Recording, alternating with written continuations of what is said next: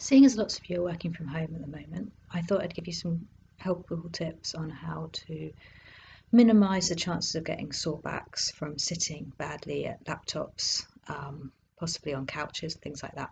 So first off, if possible, it's best to sit at a maybe kitchen table, or if you have a office space and a desk with a comfortable but upright chair. If it is a dining room chair, then if you can have a cushion in your lower back just to support that, that should help. Also try and get up maybe every 15 minutes, 20 minutes, half hour, just to give your back a rest and to get the blood circulating a bit better.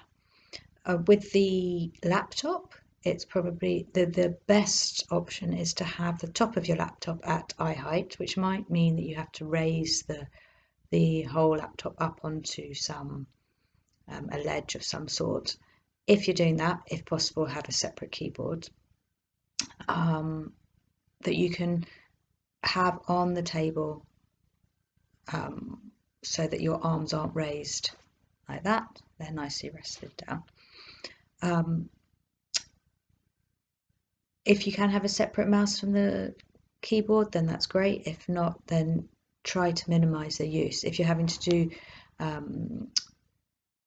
like Skype meetings, or you need to be doing telephone consultations, then try, if you have one, to have a headset. It prevents any leaning because we often use mobile phones whilst typing away.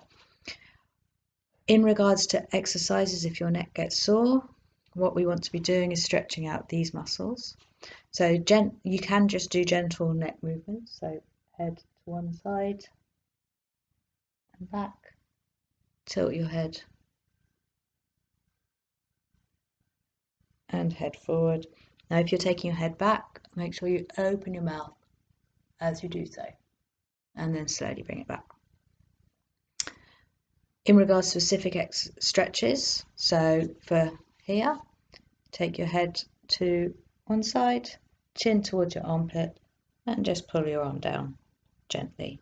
You can hold an exercise for 10 seconds, then come off it a little bit, and then go back down.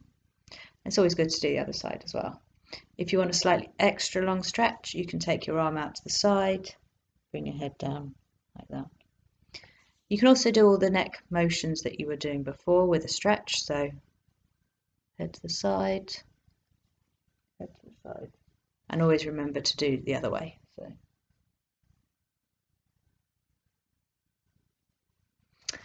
the other thing to do is remember to stay hydrated, so always have a glass of water beside you that you're taking sips of throughout the day.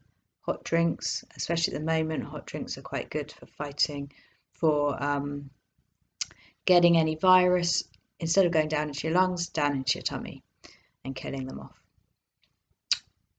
Wish you all good luck. As